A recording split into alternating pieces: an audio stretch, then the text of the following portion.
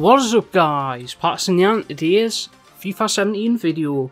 We're going to be doing a club tour and just a general look around on my account and stuff like that.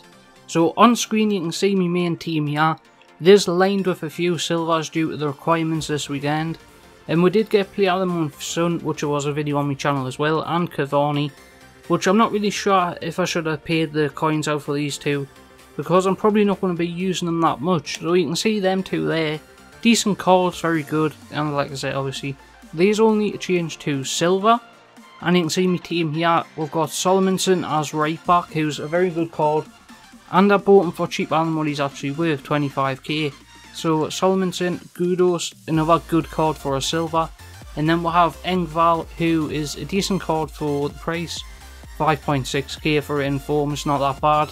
So he's going to go in the midfield there, and pretty much that's what he's going to play. So you can see the bench, we did get Rudy in that knockout tournament, which was quite easy. We did get Caputo as well for 12k, I think it was, 15k. I still really don't care, he'd probably go up in price now. So let's have a look at, in my club, let's do that. My club, total players, let's have a look just through. So you can see there, Pazdan is the first player that comes up as a team of the season card. I did buy two of these for 21k at the time because I thought he was a good card with 5-star weak foot.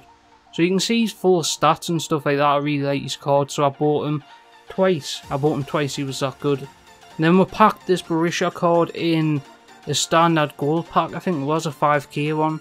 So he's decent enough. We'll have Solomonson and Caputo. Winston Reed, I just can't really get rid of him for how many games I've played with him. So I'm just keeping him, he was first owner as well. So, very good card. I hope he gets the team of the season. He probably won't, but he might.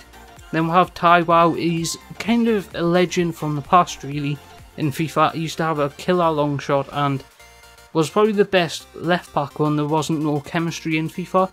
So that's why I've got him in the team. Then we'll have Gudos and Engval, who we've talked about before. Then we've got Courtois and Matuidi. And then Winston Reed was back there. Chris Smalling, Aurier. Probably my favourite right back in the game is Aurier, and that's just getting the specials, then we're just playing goals. So Pazdan, talked about him, Taiwo, Gudos, Engval. Cavani, look at that card for a 95 overall, very good. And for his price is quite cheap actually. I think it was cheaper for Cavani than Suarez. So you can see they both would link up very well. So I might do that in the future. So let's have a look. Lewandowski, I did him. We've got that Kante card, PFA, we'll have Harry Kane, we've got Torres, Ali, Lukaku, Luis. So you can see how much I've actually spent on SBCs this far. So, Di Maria, Thiago, Son's a decent card actually. He's got the same stats as Ronaldo, I do believe. So let's go on to the next page. We'll have Ericsson, Benteke, who haven't really used him, he's one of those players I just got. Jonas, Lacazette is probably my top goal scorer, I think. You can see by his stats, he's probably going to get a team of the season, I think. I'm not really sure if he will, because he hasn't really had any informs since his last one, I do believe, which was a couple of months ago. Then we'll have Rudy and Forvan, we talked about them before. Toprak, Insigne, Gomez, these are all from kind of the last time. Shaqiri we've got. Marcus Alonso, who I got last month, I think. Then we'll have a few other red cards, which we've talked about before.